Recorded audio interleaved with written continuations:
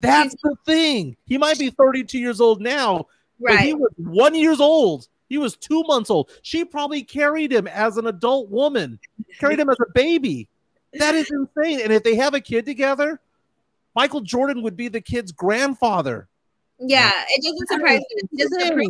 He probably sees it as weird. He probably was looking at it from a dad's perspective. He was like, when you were holding my son, when we would be in family photo ops, were you attracted to him his whole life? Exactly. So that's probably why he doesn't approve of it. Because, I mean, me as a parent, I would think it would be weird if one of my friends dated my child after they saw him be raised. So that's probably where his mindset is at.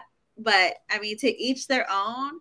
And, but I mean, that is Michael Jordan's lick back for all the disrespect Scottie's been giving him. Yeah, but you know, this girl ain't going to be dating nobody unless they got a little money. That is true. You know, most definitely true. And can she get pregnant? How old is she anyway? She's 49. No, man. Come on now. No. It's possible. Get pregnant. It's possible. As long as she hasn't gone through menopause yet, she can get pregnant. Didn't say it was likely, 50, dude. She's almost 50. Didn't say it was likely. I'm just saying it's possible. We can't make fun of her about that when Robert De Niro and Al Pacino are having kids in their 70s and 80s.